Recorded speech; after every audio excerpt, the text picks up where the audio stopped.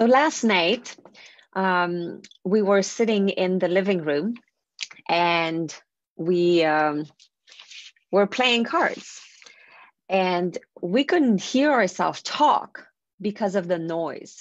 There was so much noise coming from outside, so much noise coming from the back alley.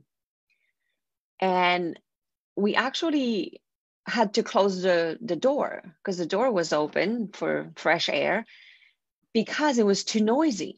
And we were kind of annoyed because we're like, what the heck? Like, people are outside yelling.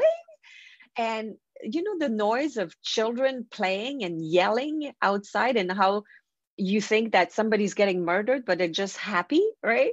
So all of a sudden we're kind of a bit of upset because we're playing cards, and we can't even talk to each other because of the noise, and we're feeling annoyed that we have to close the door and we don't have the fresh air. And all of a sudden I'm thinking, what's wrong with us? This is beautiful. Children are playing outside. It never happened. We've lived here for 10 years. And then we started talking about it, and I thought, oh my gosh, kids are playing outside. Like, when's the last time children were playing outside? Never. It took a pandemic for this to happen. So instead of feeling annoyed, all of a sudden we started to feel grateful. And when I used to be a kid, after dinner, my parents would kick us out of the house and we had to go play outside until the bell would ring. So my mom would ring a bell when it was time to come back in. And we would spend the whole evening outside with all the friends from our neighborhood. And that's what's happening right now. And then my husband said, well, it's because we have new neighbors on this side, and then on the corner there's another new neighbors, and now they have kids, so that's why it's happening now. And then I thought, who was there before? Well, they had kids too, and even the people before them had kids as well. They were just not playing together. They were just not speaking. Nobody was speaking. We were neighbors, but it was an individual world. Everybody was doing their own things. And kids were just spending time maybe playing video games inside.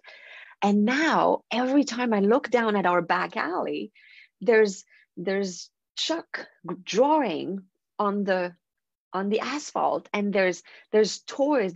You should see their setup. Like, they have these little bikes going, they do these slaloming thing. It's so much fun.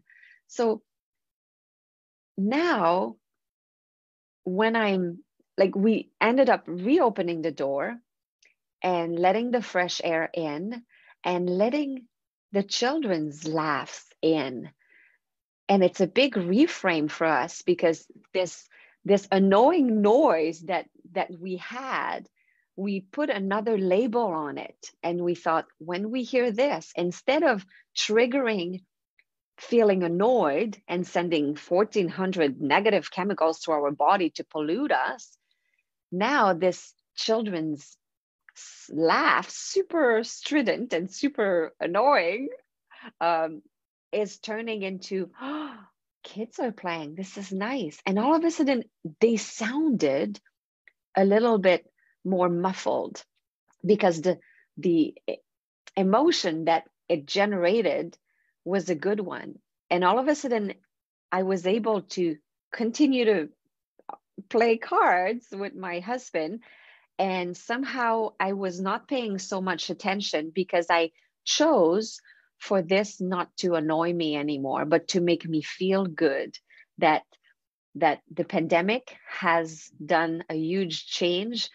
All the kids in our little corner here are all playing together, and it is a good thing. So what is it in your life that you have that could be a pet peeve, or something that used to annoy you, that you want to give another label to? When somebody cuts you off on the highway and you're like, oh, jerk, rah, rah, rah, and you start being feeling negative about it, is there a way that you could pretend that maybe their wife is pregnant and they're taking her to the hospital and they're going to have twins, then that will make you feel better. So what can you use in your life right now and do a reframe like we did last night that would start to make you feel better?